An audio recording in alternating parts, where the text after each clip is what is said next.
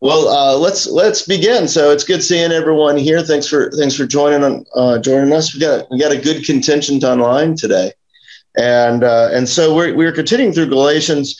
Last week we read the first, I think, 15 or so verses of chapter 3, and I figured we'll do that again. We'll read that again and kind of go through it again. And what I really enjoyed last week's discussion that we had, because I think we came up with some interesting ways of talking about what Paul's going through, and one of them was this idea of things that look righteous but actually aren't very good. I think that's a good way of kind of putting it, because that's still stuff we still have to deal with today. Where you have things that people will present you that there's snakes in the grass, and they're all that stuff, and it looks right and good and all of that stuff, but it's actually not bringing any life behind it. It's just bringing more captivity, more enslavement, more like all these things. It's putting us more into bondage. I could say. So it's these things that look righteous, but actually when you kind of look at them, it's like, well, that's not helping at all. And I thought that's a good way. And what that tells us is that in following after Christ, I think it's kind of a rare time when you can just go, this is how it is every time, unless we're talking about the grace of Jesus, showing the grace of Jesus. But I think you could take anything too far. Like, we've seen people do this all the time. Like, you can go on a diet, but you can take a diet too far. We all have, well, at least everyone in my day and time, there's a lot of people that have taken CrossFit too far. We got people that you can even take like church things too far, where it stops being anything that stops being about the grace and a life well lived, and you become kind of zealous for like a lifestyle type of thing. And I think Paul's kind of getting on that. And there's usually bad actors that are trying to get us into those zealous places, into those places where it's like, you got to do this, you got to live this way, you got to be these things, right? So I think we're kind of to there, and we saw that Paul did this brilliant job of using like the Jewish faith kind of against them, but where he's talking about circumcision and all that, and he's reminding them of the Jewish faith, and then he almost attacks them with Abraham, and he's like, Abraham, like the father, he's like the Godfather, he is it, right? Like no one is more it than Abraham. He believed, and it was reckoned to him as righteousness. It wasn't because he based everything around circumcision or anything like that. And he kind of gets to this whole point. And let's see, what did he do here too? He and we talked in the second half of chapter 2, we talked about Peter, and I kind of think he was using Peter as kind of a pivot point. But he's kind of speaking in like, even Peter, fell to some of those things. Like, as we were reading through this again last week, I've always been kind of told like, oh yeah, Paul was just like hammering on Peter. He's just nasty to Peter and all that stuff. Like that's not kind of how I read it this last time. Like I think he was using Peter, this beloved person in the thing, like how I may use as like an example sometime of someone that we all know is a servant to the church. And it's like, even this person has struggled with this, and it's not meant to be like, oh, that person's nasty and disgusting.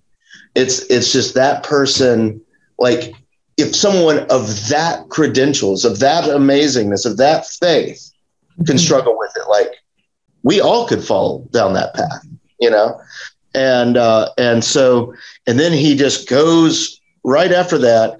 He goes into that this line, and it's all these verses that we know by heart, right? That's it, that he says, I have been crucified with Christ. It is no longer I who live, but Christ who lives in me. Life which I live in the flesh, I live by faith in the Son of God. This is at the very end of chapter 2. Who loved me and gave himself up for me. I do not set aside grace of God, for if any righteousness comes through the law, then Christ died in vain. And I just remembered that the Abraham stuff is in chapter 3. So we'll read chapter 3, 1 through 14 real fast and kind of go through that stuff again here at the top. So, all right, let me hit this button, this button, and this button, and then share that page and hit the button. All right, there we go. Guys, let me know if you can't hear it for any reason. We need bigger print. Bigger print? What in the world? It doesn't get any bigger. Yeah. I can make it bigger. All right, let's see. We're going to chapter 3. Chapter 3, verse 1. All right, here we go. Better. O foolish Galatians, who has bewitched you that you should not obey the truth, before whose eyes Jesus Christ was clearly portrayed among you as crucified? This only I want to learn from you. Did you receive the Spirit by the works of the law, or by the hearing of faith? Are you so foolish? Having begun in the Spirit, are you now being made perfect by the flesh?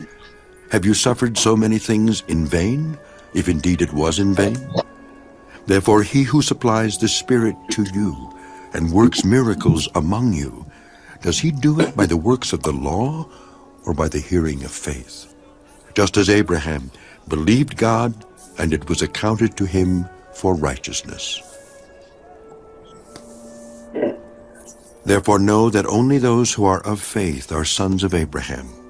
And the Scripture, foreseeing that God would justify the Gentiles by faith, preached the gospel to Abraham beforehand, saying, in you all the nations shall be blessed. So then those who are of faith are blessed with believing Abraham. For as many as are of the works of the law are under the curse. For it is written, cursed is everyone who does not continue in all things which are written in the book of the law to do them. But that no one is justified by the law in the sight of God is evident. For the just shall live by faith. Yet the law is not of faith, but the man who does them shall live by them. Christ has redeemed us from the curse of the law, having become a curse for us. For it is written, cursed is everyone who hangs on a tree, that the blessing of Abraham might come upon the Gentiles in Christ Jesus, that we might receive the promise of the Spirit through faith. Pause. All right. Okay, so going through that, so you can see what Paul is doing there. And, he's set up like it's by faith. It's, I do not set aside the grace of God. This is the last bit of 2. I do not set aside the grace of God, for if righteousness comes through law, then Christ died in vain. And he just kind of uses that as a launching point as it goes into our chapter 3. So in that reading there, did anyone notice anything that kind of stood out to them? The second line, it was before your eyes that Jesus Christ was publicly portrayed as crucified. My notations say that his description of the crucifixion was so intense, it was almost like being able to see it. Okay. Yeah. And I just thought that in itself must have been such an emotional drain to have to describe it in that detail. Yeah. And so your note is like referencing something probably Paul had done, like to describe like the crucifixion of Christ. Like that's that. And because like you think about what he says right there, this is where I think this is a good chapter break, but it's almost kind of unfortunate in the chapter break, because he goes, then Christ died in vain. And if you look at how he still says, it's like, in that dying in vain, like, you have seen the Christ be, clearly portrayed, among you as crucified. And now you just don't want anything to do with it, is basically what he's saying. You've seen that. And you're saying that he's died in vain if you think it's the law that is saving you. Yeah.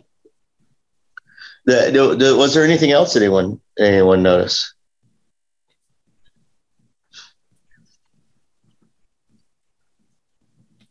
Something that I underlined here was in verse 1 of chapter 3. It's like, oh foolish Galatians, who has bewitched you? That kind of reminds me of the very beginning of the book in chapter 1, when he's talking about like this present evil age. It's like a further defining of what he's meaning by that present evil age. That's verse 4 of chapter 1.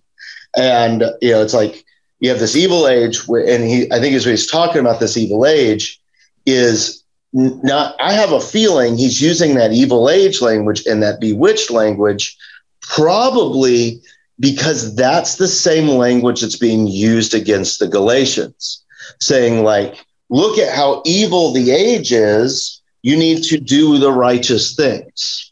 It's that thing where it looks good, right? It looks good. And they're like, don't be bewitched, live this good, upright life here now. Like you even see this to this day where you have people in the church, like those people need Jesus. And I make fun of that a lot of times, because a lot of times I think we hear that it's usually because they're living a life outside of a physical way than we think. It's oftentimes that we think that they need the grace of Jesus, and so we see this going through there. We just talked about that, and he goes, "You're being so foolish, but you've been made perfect." And this is verse 3. Have you been made perfect by the flesh? Have you suffered in so many things in vain? If indeed it was in vain, like so. So he's like, did the flesh do anything to save you? Like we're just talking about how Christ and his grace has saved you. Has your ability to do anything good, has it actually saved you? And so there, let's see here. He does all this. He goes at the end of verse 5. He does it by the works of the law or by the hearing of the faith. And then verse 6 is like a boom. And he completely redefines that Hebrew faith. Like completely redefine. He actually doesn't redefine it. We'll get into that, but he goes, you guys remember Abraham? He believed and it was counted to him as righteousness. You're trying to do all these righteous acts. And Abraham believed, and it was counted to him as righteousness. Like don't go away from the grace of God here. Like there, and then look at what he says in verse 7. I kind of saw anew in this latest reading. Therefore know that only those who are of faith are sons of Abraham. Think about what he's saying there. So like, think about what it would be like to be a person of the Jewish faith during this time. The sign of your faith is circumcision, right?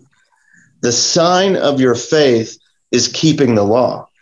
The sign of your faith is, reading the Pentateuch and all those things. And Paul is saying, it's like, no, it's not.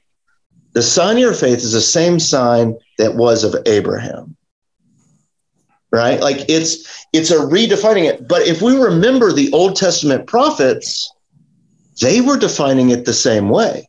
Remember, you have Ezra coming out of the mountains saying, like, God thinks all your sacrifices in the temple are worthless. Like that's. I think he uses a word worse than worthless, doesn't he? Yeah, like that's. Like that's like he's saying it's all like this is nothing new. Like Jeremiah and Isaiah, the prophets use this language all the time. It's like they keep going. It's about the heart. And we see that with how God represents David, where he's like, everyone looks on the outside, but the Lord looks at the heart. Like Paul, he's redefining it, but he's redefining it back into the old stream of scriptural inspiration, of the prophets, of the story of King David, of Abraham, even. Like he's swimming in that river of the faith.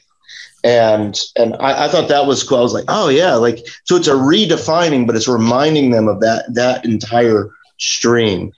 Let's see here. Yeah. In one of my footnotes, and it's basically about verse 2 and 3, but it really applies to the whole thing. It says, we must realize that we grow spiritually because of God's work in us by the Spirit, not by following special rules. Yeah. So like this, so following after the Spirit, kind of following out in that faith, all those things, like, like, so what you just said there, Ed, really like hit me in the sermon for this week, and I want to ruin it, but I'm not going to. So like that's, but it's, that passing on the faith means different things then. If we're passing on the grace of Jesus, that means our interaction with people is different then. It's not so much about you got to do this, but it's about kind of getting into that river of the faith all throughout the Spirit, right? Where you realize that the grace of Jesus is there. And so he just continues with all these things that they would have known about, talking about, Abraham saying that all the nations will be blessed. Then this is verse 9. So then those who are of the faith are blessed with believing Abraham. So he's basically like, you guys are all in this stream of Abraham, like swim in that stream. Like you're going outside of it if you're trying to make yourself righteous by doing these other things. So let's see here. So then let's see, verse 10. So he starts using this cursed language, and he's basically saying, it's like, we all know what's true is that cursed is everyone who does not continue in all the things that are written in the book of the law. Like we all know that. Like if you can't do it, then you're living in the curse. You're cursed there, and he flips it. He flips it then, and it's like you're not justified by the law. You're not made holy by that stuff. He's coming back to Abraham then, and he's going, you're not going to find life in that law, but you're going to live by faith. Let's see. So, and then he goes in still with that cursed language, talking about how everyone is cursed who hangs on a tree. He's quoting something there that everyone would remember. And he is using it to talk about Jesus, to talk about like that Jesus was the curse for us, and that we now have grace because Jesus took on the nastiness of our sin. And he took on all of that, and we can look to him and see holiness and righteousness. So any thoughts, anything before we go on here?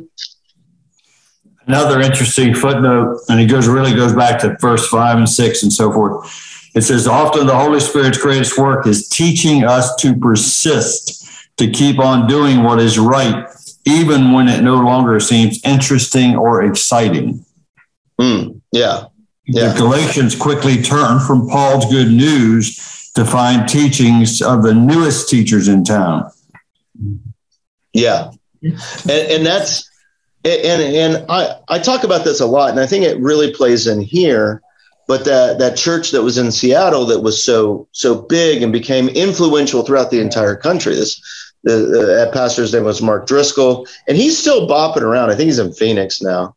but it's but you know, he did all this stuff, and I think what made him so appealing was that he was so clear on how to live your life. He's like, you know, wives, you need to look like this, you need to be doing this. And those things remained steady even in places of abuse. And it almost became abuse itself. You know, it was like you were serving righteousness for righteousness' sake, and that was becoming what was saving you. Right. And so and again, I if you want to find out more about it, that podcast, The Rise and Fall of Mars Hill, is so good. It's probably 20 hours of content now that they've got out there about this, but it's so good because all these people, you know, thousands of people were involved in this church. You know, they had like 20,000 a weekend type of thing. They all wanted righteousness. You know, it's not that they wanted to serve the devil. You know, like they didn't want to do evil. They didn't want to do anything like that.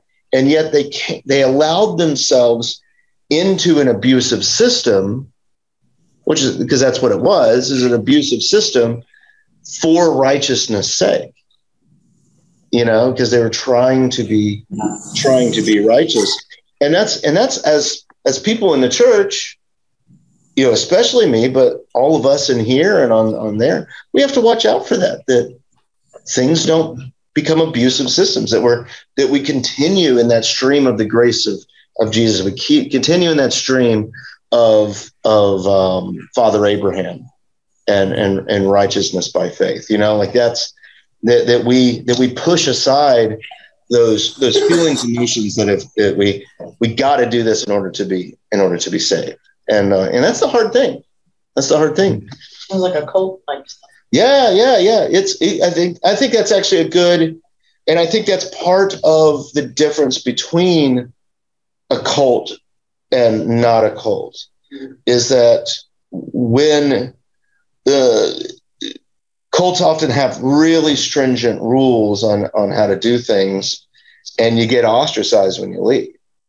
You know, like that's like you are not part of us anymore, and like all those. So they can't expel us. Yeah, so like that's like and you can see that fruition. And again, I was making jokes about other things that we try to find righteousness in.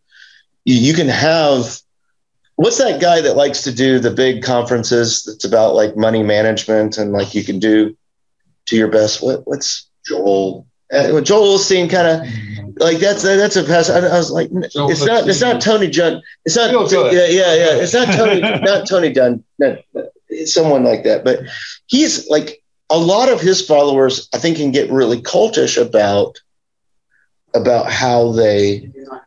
Yeah, and I think, you know, any of these things, you get sucked in with anything, I think. Yeah, and I think that's why Paul used Peter there, you know, there for a little bit. It's like even Peter fell into this, you know, like that's and we can do this too. Like, listen, it's why I talk about politics so much, because that's a rabbit hole it's so easy to fall into, you know, where it's so easy to get mad and angry and I have a feeling you'll look back and you'll be like, well, that was a big hole of nothing I got angry about, you know? And so that's why I talk about it so much, because it's just, it a lot of times it's getting angry over something very little so that someone else can get power. And I think it's kind of what Paul is talking about. He's like, these people want power in your midst, and they're sowing seeds of discontent in the faith and discontent of Jesus on the cross, so that they can have influence. That's what I was thinking, they're planting a bad seed. Yeah. Like that's, and so all right. So let's continue on here. Verse 15 through the rest of the chapter. So the rest of the chapter here. So here we go. Chapter 3, verse 15. Brethren, I speak in the manner of men. Though it is only a man's covenant, yet if it is confirmed, no one annuls or adds to it. Now to Abraham and his seed were the promises made. He does not say, and to seeds, as of many, but as of one, and to your seed, who is Christ. And this I say, that the law, which was 430 years later, cannot annul the covenant that was confirmed before by God in Christ, that it should make the promise of no effect. For if the inheritance is of the law, it is no longer of promise, but God gave it to Abraham by promise. What purpose then does the law serve? It was added because of transgressions, till the seed should come to whom the promise was made. And it was appointed through angels by the hand of a mediator. Now a mediator does not mediate for one only, but God is one.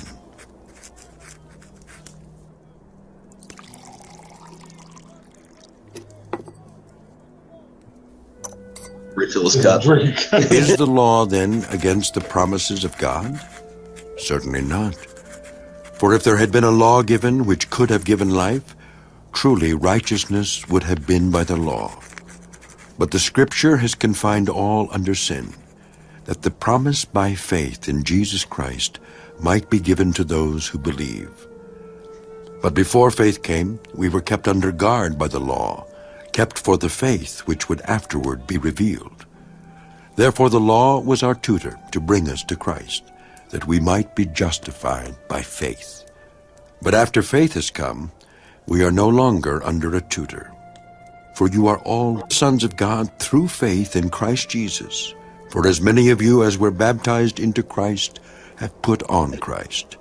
There is neither Jew nor Greek, there is neither slave nor free, there is neither male nor female, for you are all one in Christ Jesus. And if you are Christ's, then you are Abraham's seed and heirs according to the promise. Familiar phrases? Yeah, more familiar phrases. Okay, anything stand out to you there? I like this one where it says, instead of tutor, it says disciplinarian. Disciplinarian. What verse is that? 24. 24, huh? So The law was disciplinarian. disciplinarian. Okay, that's interesting. Well, let's look at that. Let's look at that. I got it up here. Here we go. Evidence guardian.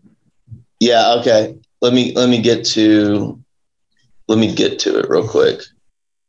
Well, why won't it? It's not working. Hold on. Come on, computer. Why is it not working? Who broke it? It doesn't feel like it. It doesn't feel like it. Let's go to 3. Come on, there. Uh-oh.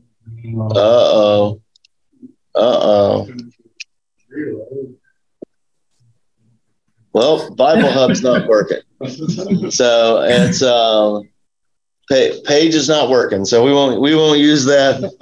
We won't use that today. Internet's obviously working because we can all still talk online here, but for some reason that site's not working. So we have tutor. Let's see, what does the NIV say? The site that he goes to for the reading. Guardian. Yeah, I was going to look at the Greek, because I'm bougie like that. Yeah, so guardian in the thing. So you have tutor, guardian, disciplinarian, and you think about tutor. Tutor is probably what it is, but you think about like tutor. The way we think about tutor now, it's like, oh, like after school, I'm having problems with my homework. And that's not really like the thrust of that word in the past, like that was, it was much more of a leader in bringing you up type of idea. So I think guardian is probably like a really good word there, but disciplinarian definitely brings a certain air about that word, about that with the law. You can tell they're doing some translation there, trying to get across something. All right. Was there anything else that we kind of wanted to make sure we didn't miss that you guys noticed? that he points out the law came after the promise. Yeah.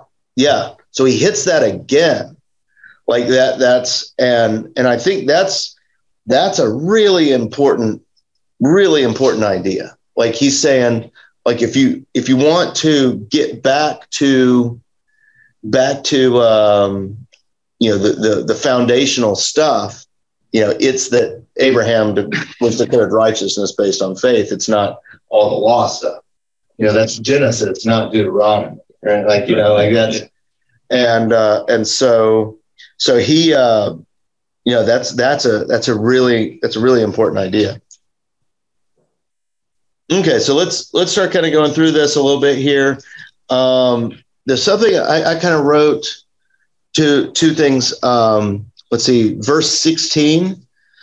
He goes, now to Abraham and to his seed there were promises made. He does not say, and to the seeds as to many, but he says to, and your seed, who is Christ. Now, me personally, I use what I would call a strong body of Christ theology, that I talk about it almost every week, like that we are the one body of Christ, and I would say that Paul has a strong body of Christ thing. Think about everything we understand about the body of Christ was written by Paul, basically, almost everything. But where he talks about the different members and some like, would you pluck out your eye, or like how can you say to your feet, what are you doing? If you're like all those things like that, all those things, like it appears like that's what he's saying here too. He's like, he didn't call it seeds, he called it seed. And it's almost like this collective, that is part of it. I thought that was an interesting way that he's putting that, where he's collecting us all into one. And I think he's collecting us all so that we will see the justification, the being made righteous by what Jesus did with his death and his resurrection. Let's see here. Then I made another note here.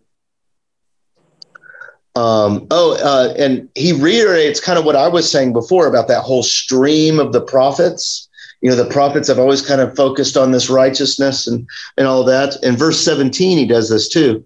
And this I say, that the law, which was 430 years later, cannot annul the covenant that was confirmed before by God in Christ.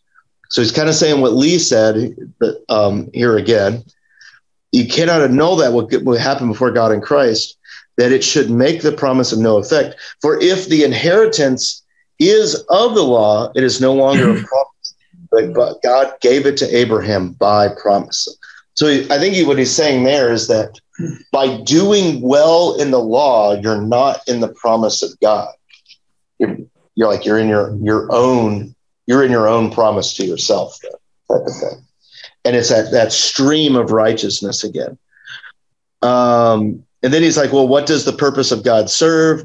Is the law against the promises of God? Like, no, it's not. It served to be Ed's word there as a disciplinarian, as a tutor, as a guardian of us, to kind of help us see and guide us along the way. And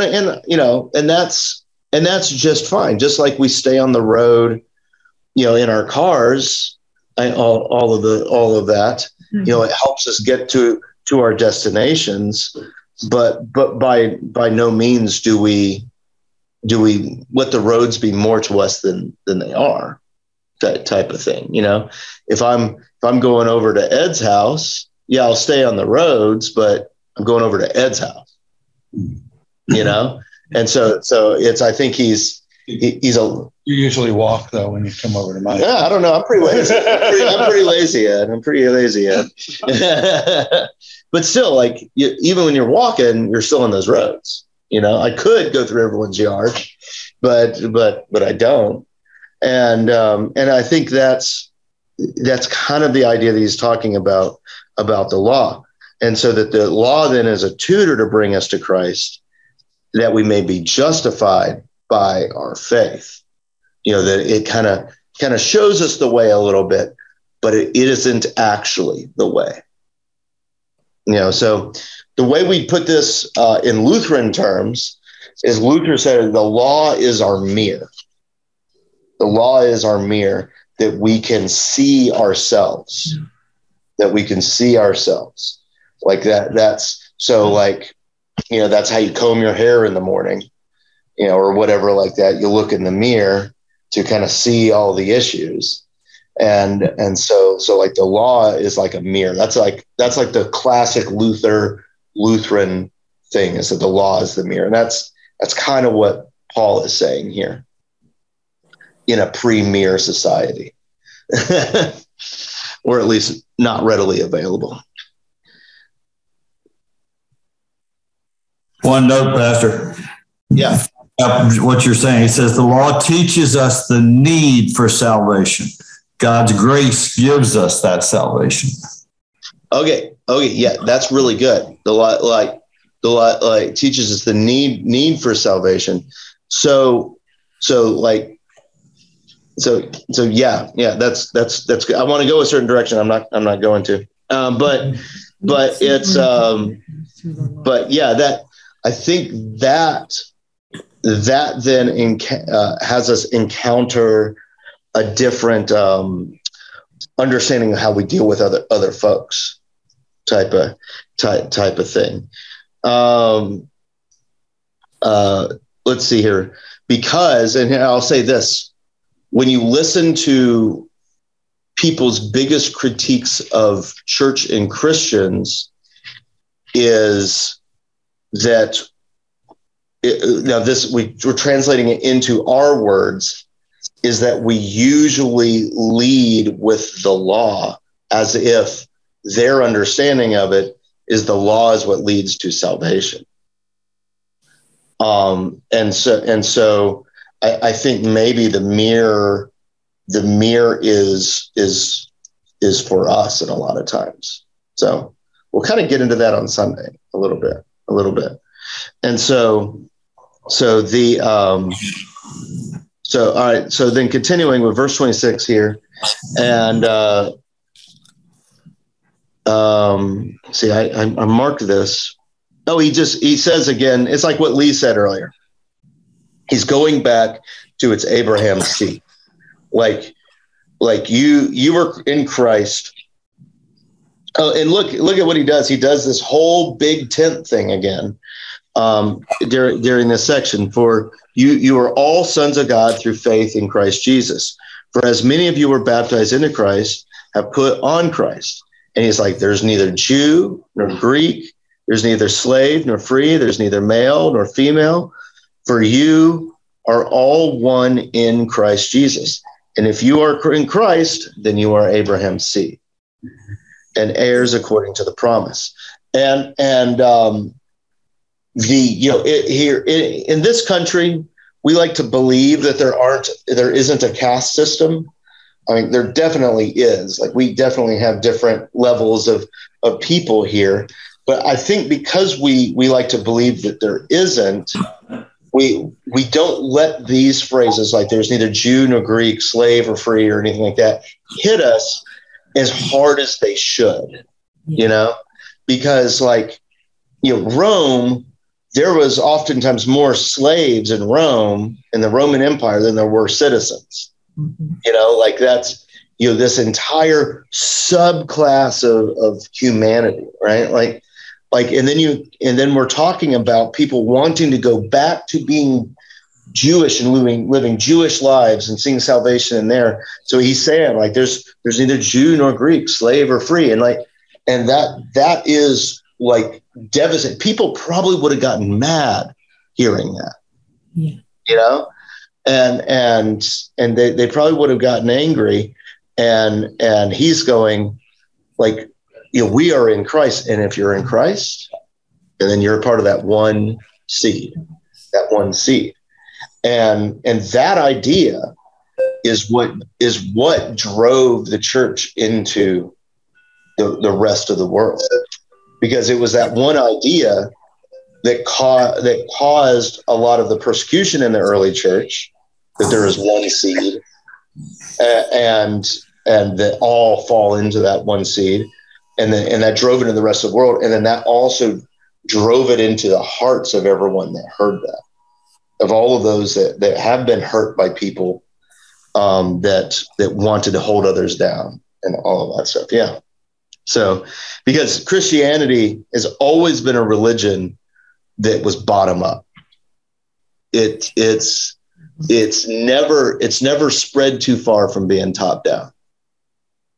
So that's kind of what has happened. What's happened there?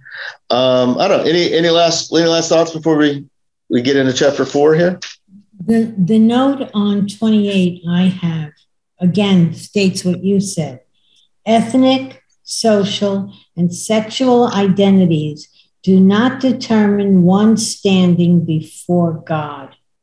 All who are baptized into Christ are one in his body. Yeah. And that's something that like, this is a revolutionary phrase that Paul is saying in this world, and it's still revolutionary to this day.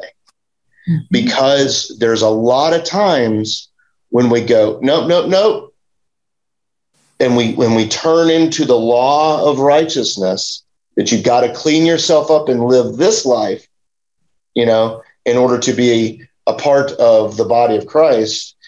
And Paul keeps dragging us away from that and going, no, the law is a mirror. Like, if you are faith in Jesus, if you have faith in Jesus, and Jesus is that seed, then you are heirs according to that Abrahamic promise. That's it's still blowing us up, because I guarantee, I don't care where you are or who you are, you've got people that you can think of that are on the outside based on who they are and what they've done, and Paul is blowing that up and going, no, no, it's faith in becoming part of that promise of God. And that's a hard thing a lot of times for us, that we can be fine sitting in that faith and promise of God, and that can be difficult for us. No, that was good, because that's a revolutionary phrase back then. It's still today. You just have to translate it. And the thing is, with how fast our culture moves now, our boogeymen and all that stuff will change from year to year, decade to decade, all of those things. So like we have to have the ability for ourselves to be able to translate. It's like, oh, okay, yeah. This even those people, faith in Jesus is there. So yeah. All right, let's do chapter 4. Making notes next week. We'll go to verse 20. So let's see here. We hit this button. All right, here we go. Now I say that the heir, as long as he is a child, does not differ at all from a slave, though he is master of all, but is under guardians and stewards until the time appointed by the Father. Even so, we, when we were children, were in bondage under the elements of the world. But when the fullness of the time had come, God sent forth his Son, born of a woman, born under the law, to redeem those who were under the law, that we might receive the adoption as sons. Famous verse. And because you are sons, God has sent forth the Spirit of his Son into your hearts, crying out, Abba, Father. Therefore you are no longer a slave, but a son, and if a son, then an heir of God through Christ.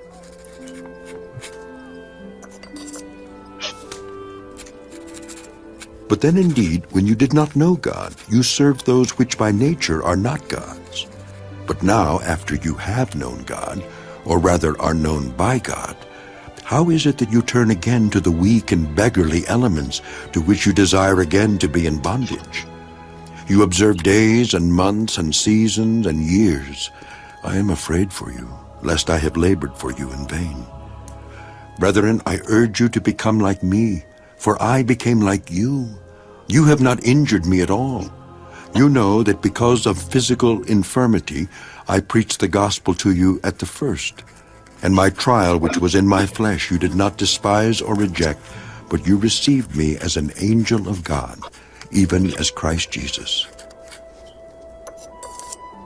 What then was the blessing you enjoyed? For I bear you witness that, if possible, you would have plucked out your own eyes and given them to me. Have I therefore become your enemy because I tell you the truth? They zealously court you, but for no good.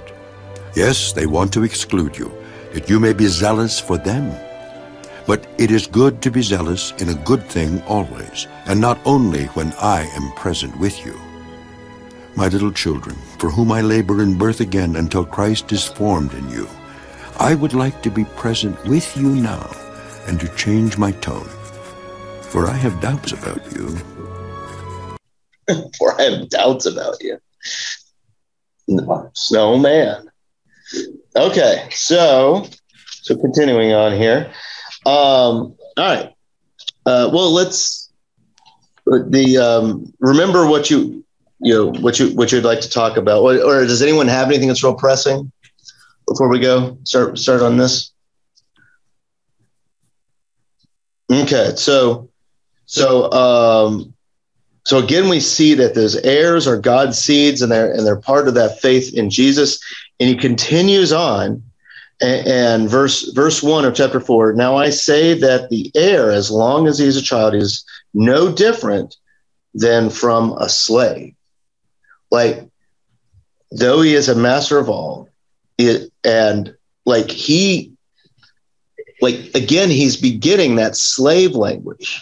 Like, that's huge language that's being used. This underclass in that society, he's like, there's no different than a slave.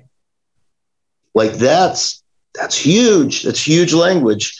And again, what I said last just a few minutes ago, that Christianity has always been a bottom up religion. And that's what it is. That's where its power is in a Christ crucified. Like that's and a revulsion of power, not an acquiring of it.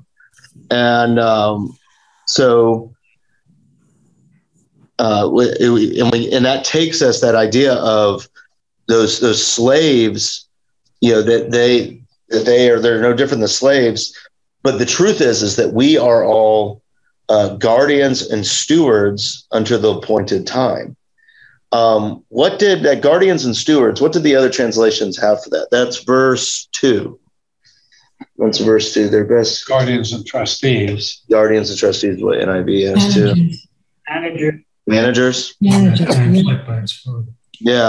So yeah, but it's this idea of what we call in the church stewardship, that we're stewarding the appointed time. And he ends up saying, and it's this all through Paul, that even we're going to have struggles, that we're in bondage under the elements of the world. But when the right time came, when the fullness of time comes, God sent forth his son, born of a woman, born under the law, to redeem those who were feeling that bondage. Notice what he's using there. He's using slaves and bondage there. Does he keep using bondage there in your translations? And was that the end of verse? In order to redeem those who were under the law. Yeah. See adoption as children. Yeah. So again, he's using that one seed language, that one family language, and he keeps going, using those ideas of the lowest in that society of slaves, and then bringing in, and that we are all part of this sons of God. So this is called looking at the third text. Can we assume that that some of what is happening in Galatia and these other churches around here, that these people are beginning, in order to give power to themselves, are beginning to push out maybe the lowest of the low and do more for those that are of means and all of that stuff. I don't know. It doesn't say that here, but he starts spending a lot of time talking about the lowest of the low and how they are part of it as well. And yeah, I think he's trying to equate us, brand new Christians, yeah, as the slaves, as the children. We're learning. Okay. And so, we're no better than a slave. Yeah. No, that's good. That's good. We were controlled by it. Like the elemental forces of the world type of thing? Yeah, we're controlled by it. Yeah. Now, and this is another thing that might be interesting, is that those elemental forces, is that a reference to, oh, foolish Galatians, how he bewitched you, and this present evil age? Is this a further of this same idea that he's saying of this struggle that they're going through? And verse 6 is a classic one, and he goes, because you're sons, now the Spirit of God has come to you and giving you not the heart of I have to find my place, but he's giving us the call in our heart to call God Father, Daddy, like that whole thing, like a closeness call of dad or something like that to God. It's basically like a familial family thing. So yeah. Intimate. Yeah. Intimate. And so he's like, so you're no longer a slave, but a son, an heir through Christ. So then here's what I think. So he's spent all this time connecting this idea that he's been playing with the whole time, that we are one because of the seed. There's this one seed of Abraham. He's doing this up. It's just like slaves and all these things, but we are all in the family of God. And then look what he starts talking about after this. He starts talking about his own humbleness and his own problems, right? And he's even talking to them how they showed him so much compassion. And we'll kind of get into it here for a second, but it seems like these people that have gone into here have been pushing aside the weak and the outcasts and all those things, and in order to have the strength of a self-righteousness, the strength of all these things. And he's going to them, is going, don't you remember how you treated me? So we look at verse 8. Let's see. When did you not know God? You serve those by which nature are not God's. So you serve those which were low. But after you know now, or rather are known by God, how is it that you turn again to the weak and the beggarly elements, to which you desire again to be in bondage? So I guess he's calling those guys, they're not worth anything. Like you're going against God. You're going against the seed of Abraham. You observe the days and months and seasons, years. I'm afraid for you, lest I have labored in vain. All right. Does any of your notes have anything for verse 10? 8 to 10. 8 to 10? Yeah. Paul compares the Galatians' interest in observing the Jewish festival days. There we go. Following their former worship of natural elements. Yeah. So they now observe all the Jewish holy days like they used to worship money. Yeah. Money or any of the other celebrations. And he's basically saying it's no different than that. Yeah. You're not going to find any more righteousness by celebrating Yom Kippur. Coley and I are going to celebrate Yom Kippur this year. That's because our public school system doesn't. We're going to go off and do it. So it's and then look at, well, so getting into that, I'm going to go on a tangent. We're going to go over just a little bit here today. Something Coley and I have been laughing at, that there's a movement inside the LCMS right now of Lutheran women who are desiring to wear head coverings again, like, and to cover their hair and all of that stuff. And it's interesting because, like, she and I were talking, I'm like, well, we're talking about all this stuff in Galatians right now. And because the movement's still kind of small, they allow it to have a lot of grace, but like, it feels like something that they're just plastering onto the faith to add something to it. It seems odd, but it's, and Coley and I were talking about it. It's this kind of trying to pursue righteousness rather than live in it type of idea. These ladies are wanting to, cover their heads in church again, and all of that stuff. Like wearing hats to church. Like I think it's a lot of hats and like all that. Yeah. There should be this lace things. I remember the Catholic Church. Yeah. And they always had the lace, something or other, and just like a napkin or. Yeah. Yeah. Like that's. Like that's, and so that's, that's something, and Coley and I were just talking about it, and I think that kind of has something to do with what we're talking now. Is it bad to do it? Like, no, it's fine. But if you start judging others because they're not doing it, that's where those hats away. Like that's where it starts getting thing, and that's what Ed Bach said just a little bit ago when he read in his book. That's what reminded me of that. Like it's like, oh, okay, yeah, like these doing all these previous things. So, and I thought this was really interesting. So we see now how Paul talks about himself. So brethren, this is verse 12. Brethren, I urge you to become like me, for I became like you. You've not injured me at all. You know that because of the physical infirmity that I preached the gospel to you at the first. And so he starts talking about, obviously something is wrong with his eyes.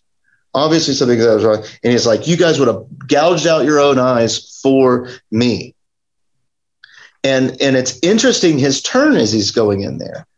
And he's using that story, obviously connected to this one seed idea that people would give anything for him to be able to have good eyes again, And so we see him doing this again, where he did it with Peter. He's like, even Peter fell to this, and then he's kind of doing the same things. Like, even you guys have already acted like this.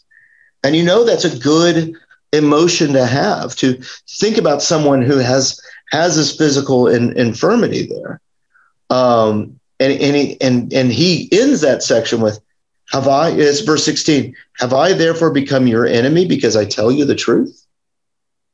He's like, no, like, and then he talks about their enemy.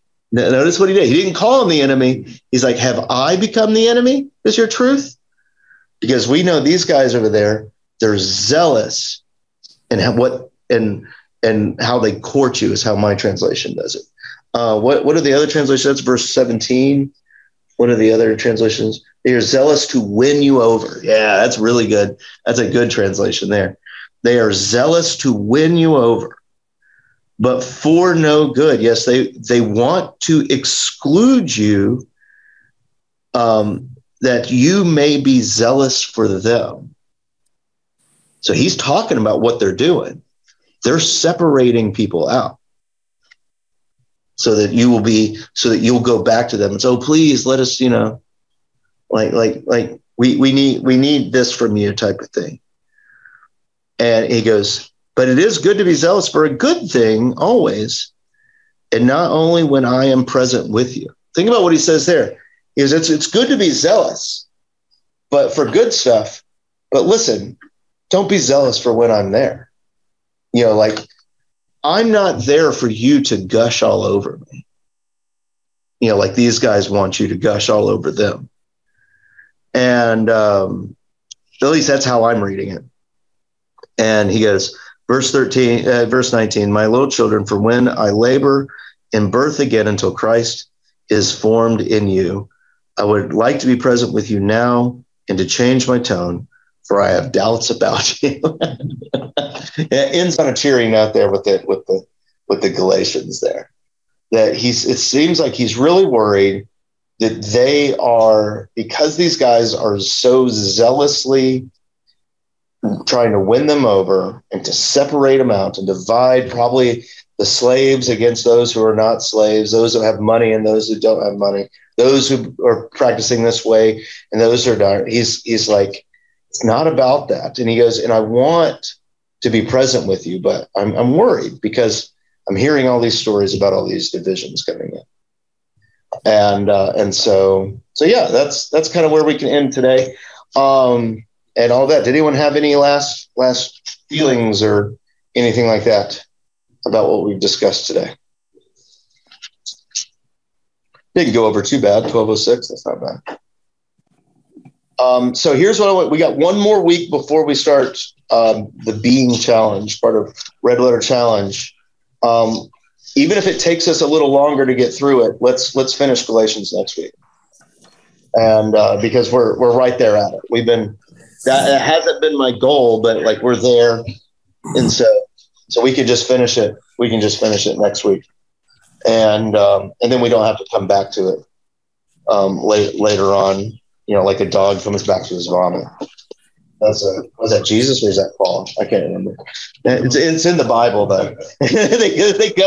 they come back. I think it's Paul. I Remember that. Here, hold on. Let me look it up. Like they come back like a dog comes back to his vomit. It's Proverbs. That's Proverbs. Yeah. Proverbs 26:11. It's also Peter. Peter quotes that proverb in 2 Peter chapter 2. And so like that's all right. Well, it's great. It's great seeing everybody. For the live stream, let me say goodbye to YouTube. Thanks for joining us online, everyone. All right.